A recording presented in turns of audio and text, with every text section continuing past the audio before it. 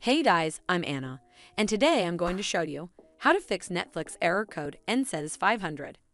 So the first thing you can do is refresh your Netflix web page browser window. But if it doesn't fix the issue, open this link from the video description and check its server status. Sometimes it can happen due to server issues. In case you find a temporary outage, wait for some time and try again later. But if you experience no outage here and still encounter this issue, what you can do is clear your browser's cache. Your browser's cache can contain older versions of web files that may be causing conflict with the Netflix site. Deleting these files may fix the problem and stop the NSES-500 error code from appearing. Now this should fix the issue, but if it doesn't, restart your router.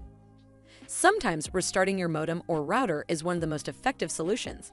Alright, well that's how you can fix this Netflix error. And if you find this video helpful, please give it a thumbs up to see more videos like this, and don't forget to hit that subscribe button. We'll see you in the next one.